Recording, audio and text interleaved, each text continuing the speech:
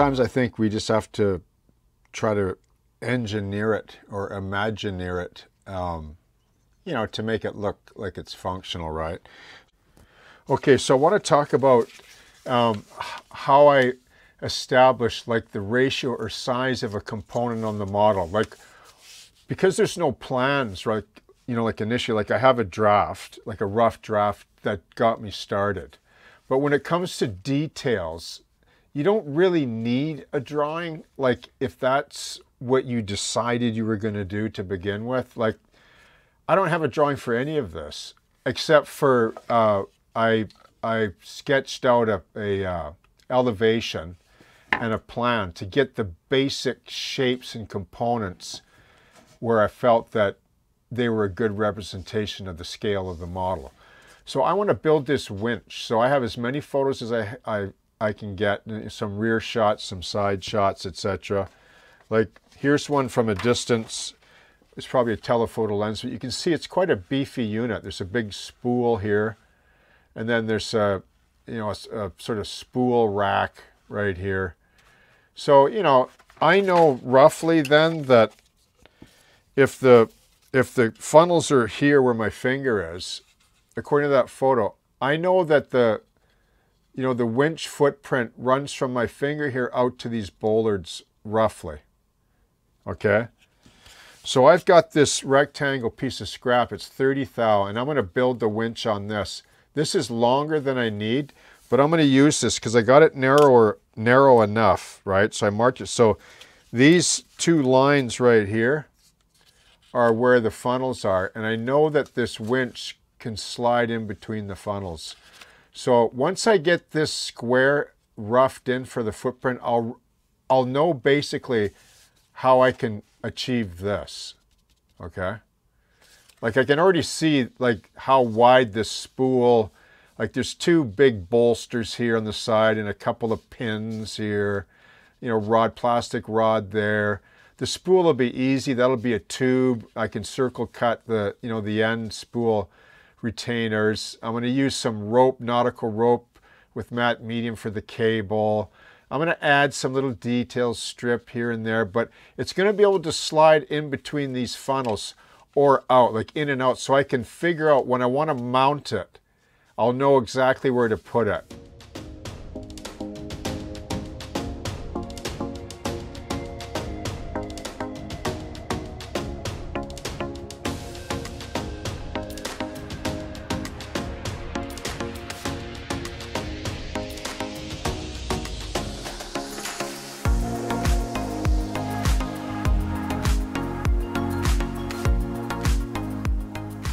Okay, excuse me. A couple of tool tips. You should try to get one of these if you don't have one. These little engineering clamps, or sorry, not engineering, machinist clamps. Okay, they're a must, like in this game. So you see, I have two of these templates, and I've clamped them together. So I want to file them together, clean them up so they're both exactly the same, right? Okay. And here's another tip. Like I have a lot of these sandy sticks, as you know. Make up some with emery cloth as well. Emery, it'll last forever, like with plastic. Get, like, they don't always have grits. They have coarse, medium, fine and stuff. This is a medium. And I mean, I use this to shape parts all the time. Like I grab anything on my bench. Like I mean, a file is great, right? Okay, you need files, but I'll use this to do these little rounds. Like I'll use anything. Nail file. Well, nail files, you know, last 2 minutes, right? This will last 2 years. Okay.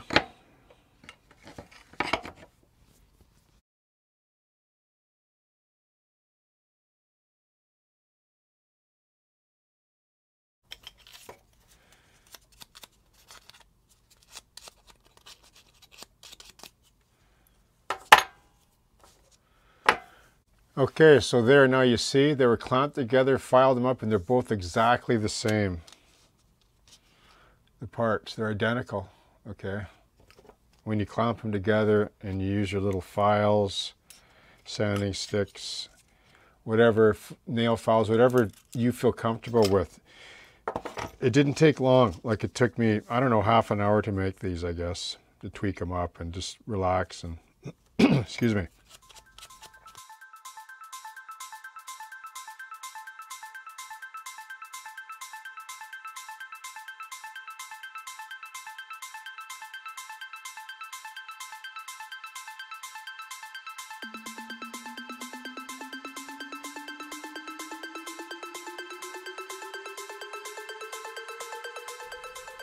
Okay, so let's have a quick look at the winch so far and just summarize quick what I use for materials. So you can see the measurements.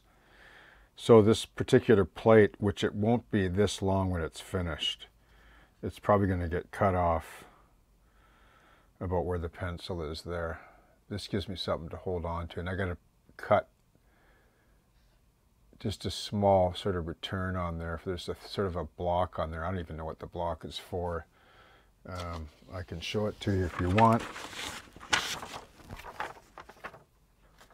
This big block right here, haven't got a clue what it is. Looks like there's a hatch on there though, so who knows what that is. But that'll get added on this flange, etc.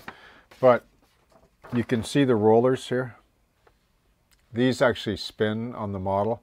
This is floating as well, but it's not totally in place yet because I want to wrap this with some scale rope as cable.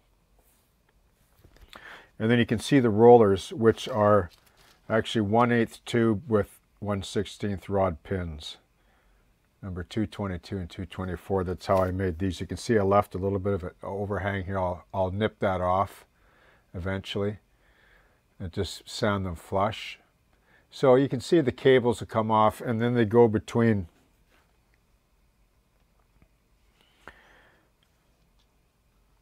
these two rollers here. And then there's actually like a type of a gurney, it has half round on it too. You can see I added half round here because the cable will, in case the cable pulls against that. It's got rollers and half round. So the whole inside of this aperture opening is rounded steel. So it's got nothing to chafe on. The cable won't cut or chafe. And then there's a gurney that floats back and forth here. I don't know if it's hydraulic, but I'm going to just frame that in, a piece of it with a half round on it. I guess when the cable's being wound in, it threads it back and forth on the spool. So I have yet to do that. And then you can see the spool is a piece of number 234 7/16 tube. I haven't centered it on anything. It's just floating, and I'm not going to because I want to be able to move it around to position it. It's going to be back underneath. I'll show you what it'll look like on the boat. So it's going to drop in like this when it's done.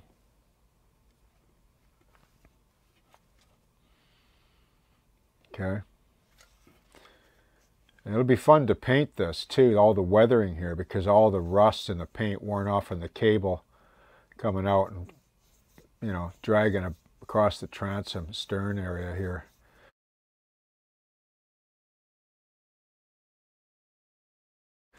But you can see the advantage of building this as a separate component, right? Rather than trying to build it onto the ship. Like, it helps to do this kind of thing, to think that through as you build certain components on the model. It makes it a lot easier. So just quickly then, just for the measurement, it's about 2.5 inches long, this plate, at 17 feet in HO scale roughly. It's about 1.25 inches wide. And I shared with you already the materials that are used. And then, excuse me, these side journals, there's no particular way to do them except that, excuse me, when you do this, make sure that this piece is part of your plate. Like, make this all, like, forget this line in here, right? There's where your rolling pins go. Draw that within the square, like your elevation, okay? And then just draw the plate and then just trace it onto the plastic. and then cut 2 out, and that's how you make. No one will know what the winch is. Like, they're all different. There's thousands of winches made. They're all different, right? They're all up to the engineer and the draftsman, etc., and the manufacturer. So yeah, and so you'll end up with a winch that'll be convincing. Okay, this part here is probably important because that's for the cables. You know, the cable will swing back and forth against that half round inside of there, and then on the rollers as well. Okay.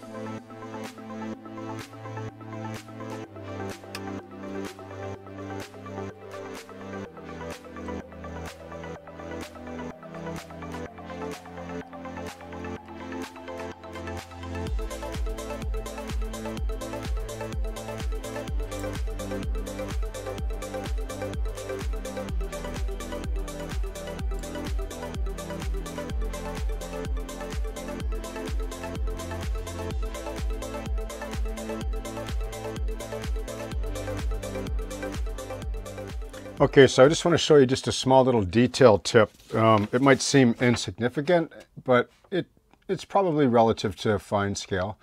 See this little clevis piece right here on the side of this winch? It's this big bolster with a hanger on it. See that? Big cast steel there with the ropes hanging off it and so on. So if I want to make something like that on 1/87 scale, I'll just show you one way to sort of achieve a little bit of a rim like that. First you want to drill the hole, like just in some scrap like this, before you cut that piece out, right?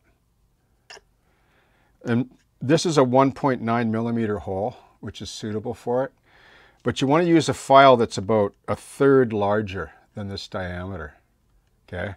And you drill the hole, and then what you do is you just turn the file just a little bit back out, just a little bit back out, and just do that like one full turn back out, another full turn back out, and keep going for about maybe 1/2 inch or 3/4 of an inch down the file, okay? And then you'll see how there's a bit of a rim there. See that? There's a rim right there, see? And on the other side. So it's a way that you can enhance portholes if you want to on the side of a ship. Like if you're doing a whole series of portholes, you're building a panel. If you do that, 1.9 drill bit, which I use these here because I love these drill bits. Hashtag no sponsor God hand, but they're just excellent drill bits. And then this is just a standard file by, I believe, Excel. Okay, a round file. Okay, see that? Neat, eh?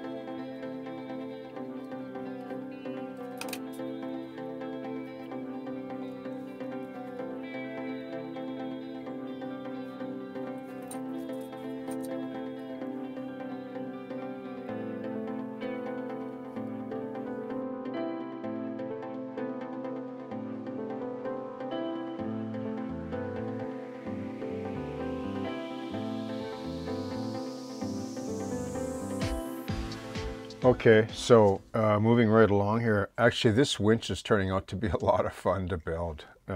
It's probably one of the funnest components so far.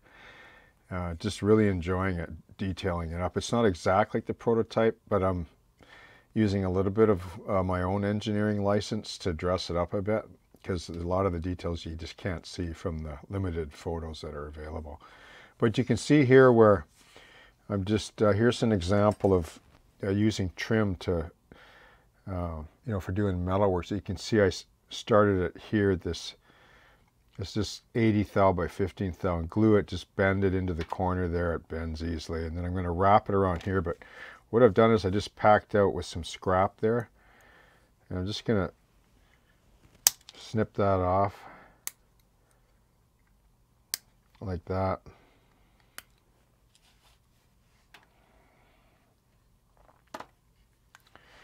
And then you can see like this one here is filed up, and I'll just bend and I'll wrap that around and then cut it off on the bottom.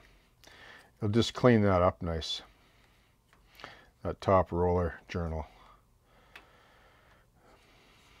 And then you can see here, I don't know if I mentioned this, this is just rope from a corral, old, like some accessory material left over from my model ship days back in the day, for all the rigging and stuff, and then use that for the cable. And then what I'm going to do is I'm just going to paint it with some diluted satin varnish, 50/50 water varnish, and just paint it just to seal it. And then when the time comes, I'll just paint this, excuse me, and then I'll run a cable from the back side that you don't see and run it through here. Okay.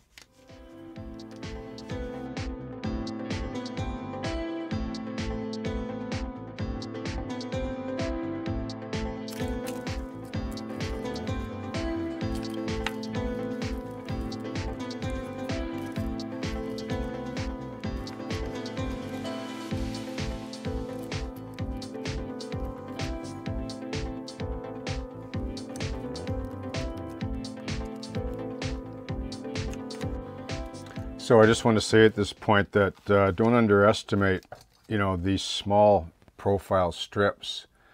Number 104, like 10 by 80, 10 by 60, 10 by 40. I use 40, 16, 80 quite a bit for flanges and trim, and it's these little details, just this simple strip, that can really make a model component pop. Okay. So this is a small little rail or fence because of a lot of the water on the deck, right? There'd be a lot of water floating around, and it wouldn't be running into this machinery. Or it's sort of a guardrail almost, for a lot of excess water, just to keep all this machinery, fairly dry, etc.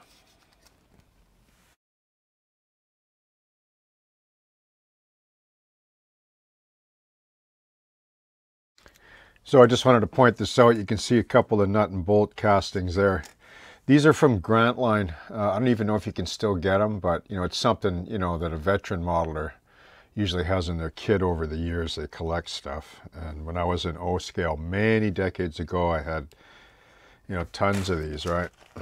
So I always kept them because they always come in handy, and they're versatile and universal in terms of scale, just depending on the size of the bolt and the scale you're building. So on the photo, I noticed there was 2 big bolts.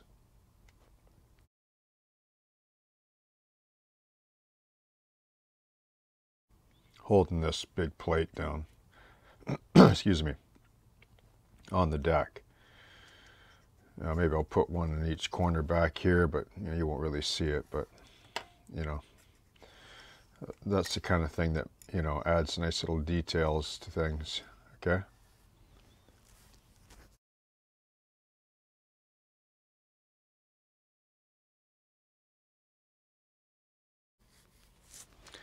Okay, so once again, this winch is proving to be a lot of fun to build.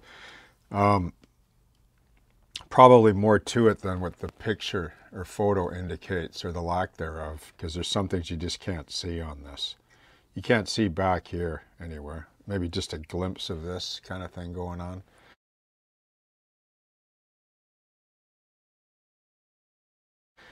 You can't really see this track here, but there is something going on. So just sometimes I think we just have to try to engineer it or imagineer it, you know, to make it look like it's functional, right?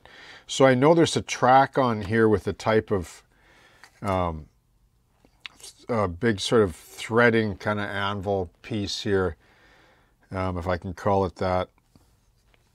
And it actually sits on this track like this. And it probably hydraulically or whatever, or on a jack screw, goes back and forth on this track as it threads the cable evenly on this drum. Like that would totally make sense, right? Like you wouldn't want this with all that weight and force.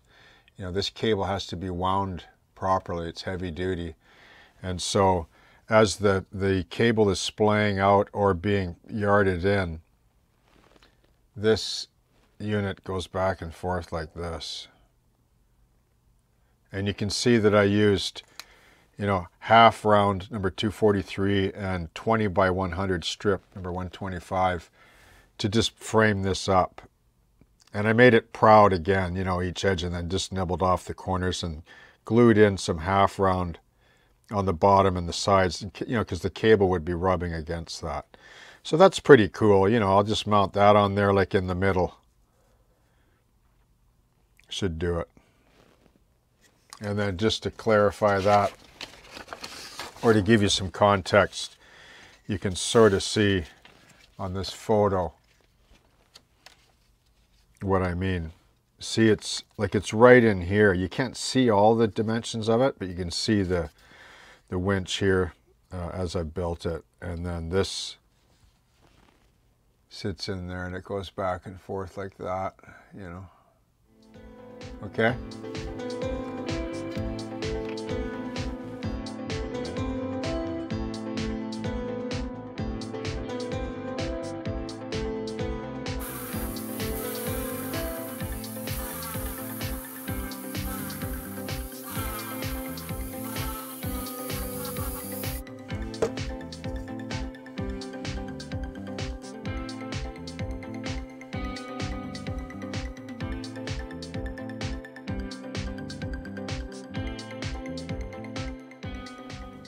Okay, so how can you tell I'm having fun, right, with the winch?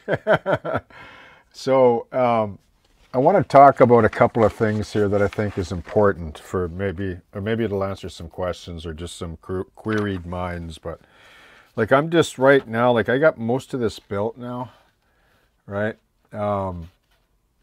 Except I haven't addressed this side yet, but I'm just finishing up this side. So I have, you know, basically all of this part, like the rollers, and there's the I-beam down here. There's this big, I don't know what this is, this big beefy cast piece, and there's a hatch, but I put that in there, you can see with a hatch. And then I saw a hint of bolts there, so I put bolts there. It seems strange that they're not on the corners, but who knows, right? What's an interesting detail here is these little hangers for these clevises. See that? So I don't know if I'll do that. I may do it on the back of the funnels, but we'll see. One never knows. When you get down to that part, you know, it just depends how you're feeling about the progress and momentum of them all. You might want to move on. But okay, so this I added, this hook, this rope sort of hook piece you can see right here. That turned out pretty good. And then you can sort of see this part of the guard to the big drum back here. And then there's this almost like a windlass kind of option. Like, I don't know what that is. This, I don't think it's a counterweight because it looks like it's hollow. Like it's not super heavy as like a flywheel counterweight. So it might be just an option to sling a rope to and wind off on. Like, I'm not really sure, but it looks like it though, that it might be a type of windlass, but I could be wrong. So I just made a hint of it here, right? Just to fill in that space, because when it's actually tucked into the back of the tug, right, like you can, like it sticks out like this, see? So it's there, it makes for some nice detail, doesn't it? All right. Now, what I'm building now is this little, there's like a little drum or a gearbox right here with a journal on it right there and a pin. So I'm just working on that. And I want to show you how I make parts like that. So I just added a couple of little I-beams here, and I sort of built them out and added a plate. And when I installed that flange, I might have to pack out the bottom just a little bit because of the camber on the deck. Like, it's fine here, but it's sort of a little bit of a gap there. But I won't worry about that yet because I can probably solve that by running another flange around here. Okay. Now, you can see where I'm making this kind of gear drum housing. And I made it on 2 pieces of 60 thou. I just took some scrap, cut 2 pieces of scrap, and then laminated them together with some really wet salt. Just squeeze it tight so it mushrooms, and then I sand it up, like within, I think, 10 minutes. And then what I do is I just cut that, like I cut that off, right? Like I carefully cut it off, like with a really sharp on the heel of the number 11. And I just cut that off. So that piece is going to go like this, okay? All right. Now this little piece, this is all scrap too. That's 60 thou. That's the sort of bearing journal on the that runs just a pin through there. So I pre-drilled a hole. I cut that off at end scrap, but I drilled the hole first, and then I shaped and filed this, and then cut it off, and I glued it to this scrap piece of plastic here, and then I can just eyeball it in, right? Because you're not going to draw these parts. Like, it's best just to make them on the fly. I'm going to trim that up, and it's going to mount like that, see? Okay? And that'll pretty much finish off this side. And then I'm going to go around to this side, and then there's some gear things, like some controls, like wheels and a couple of levers and stuff. This is probably where they operate the cable winch on this side.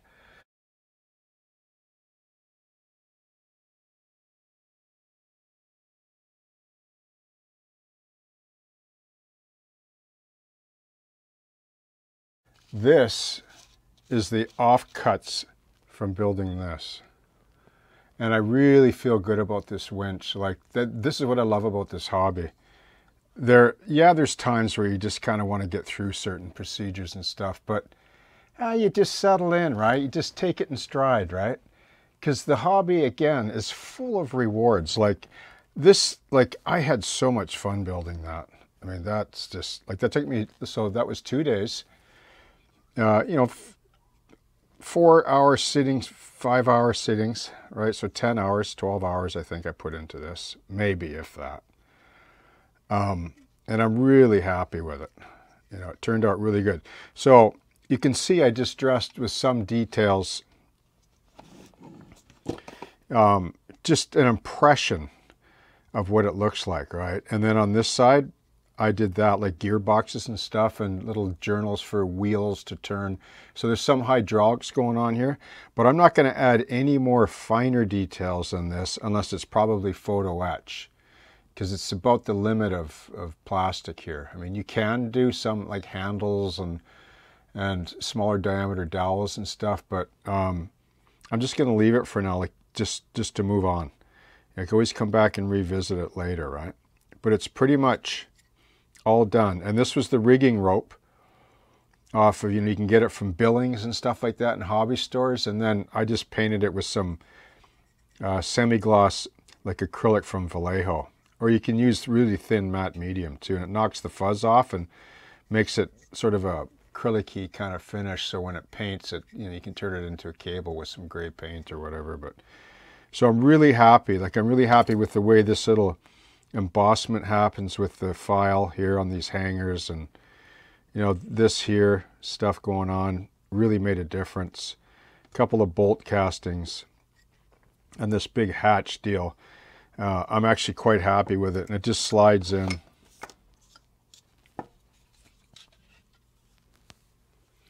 like that. See? I'll let you see it from this side too. See, so now I can basically paint that as a separate model component and then just drop it in, like at the end or whatever. So, I mean, you almost want to glue it in just to give you a sense of completion. But that will go in the bag with some of the other parts that I've finished. And then now what I'm going to do is there's a little bit more work to do back here. I'm just going to finish off before I move up to this hatch to finish. And then I have the funnels and then the command bridge, etc. up front, and some other work. So it's moving right along. Quite pleased with it so far. Oh yeah, and these little doorway frames here, like see these? There's a little bit of a warp in them, but once I get that's because when I pulled down this deck, it kind of pinched, like the camber kind of pinched, because the back of this tug, they're bent these down, right? These rear wing platforms behind the funnels. But these door frames right here, like that, you just pull that, with a pick, right? When I glue the funnels in, I'll just pull that, or just run a strip on the inside on the funnel, and that'll just straighten that out. And then I have the doors built, which I'll paint separately and tack on. But I really, really feel good about that. That was fun. The funnest part of the whole build, believe it or not, was this winch. Okay.